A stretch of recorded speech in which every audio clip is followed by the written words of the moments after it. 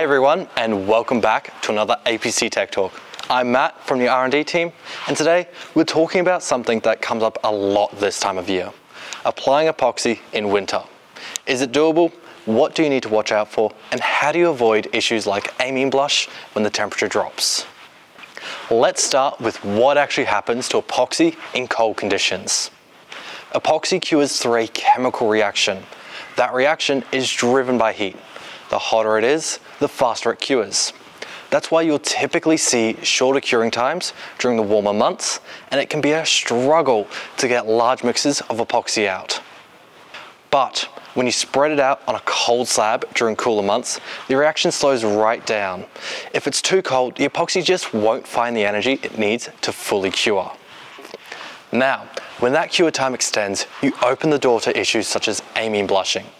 That's when moisture and CO2 in the air react with the hardener before it has a chance to fully cross-link. It leaves behind a greasy or waxy layer on the surface that can mess with the intercoat adhesion if you're not careful. It's also susceptible to water spotting even after curing. That's where Winter Hardener comes in.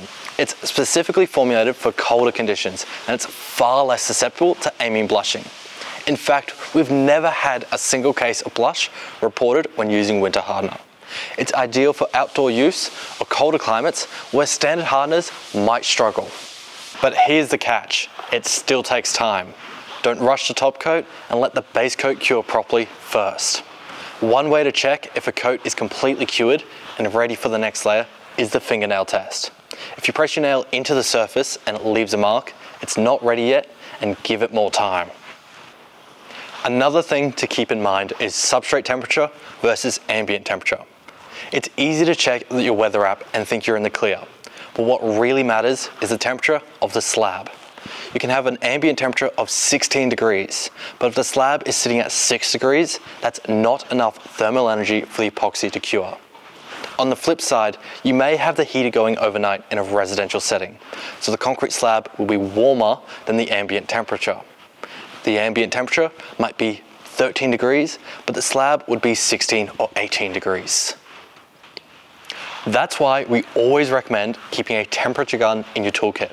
It's a simple tool, but it gives you an accurate read on slab temperature, so you can make the right call on site.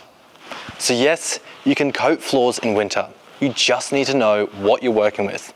Take your time, use the right hardener, and always double check your substrate temperature. Thanks for watching this Tech Talk. If you've got questions or topics you'd like us to cover, drop them in the comments below. And as always, don't forget to like, subscribe, and we'll catch you next time.